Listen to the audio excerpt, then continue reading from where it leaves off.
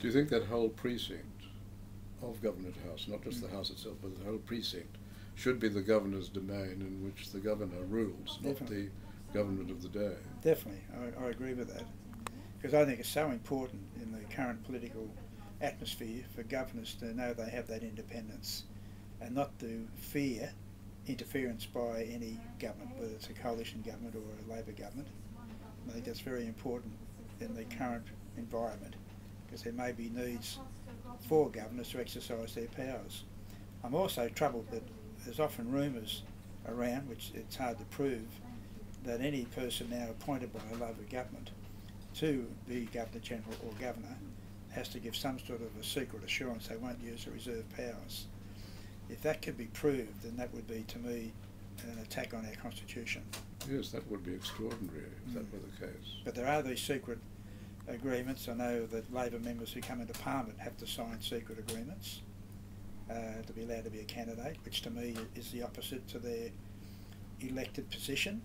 They're elected by the people, and there should not be any secret agreement that I will always obey without question the Labor Party and not vote against the Labor Party and so on. They should be allowed to exercise their conscience. I have doubts about the constitutionality of the caucus pledge. The British Labour Party doesn't have it. And hence you saw, for example, when Mr. Blair was in power and he was making decisions about Iraq, he had to rely on Tory votes to retain the support of the House of Commons on some important issues. I think it's very important that the discretion of an MP be preserved. I think you're making a very good point there.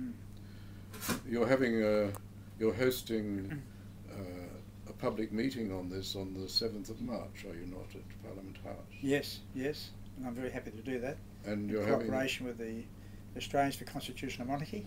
And you're having a well-known broadcaster speaking there. Yes, that'll be Alan Jones. Alan Jones is speaking, and he was a very strong person in what happened many years ago.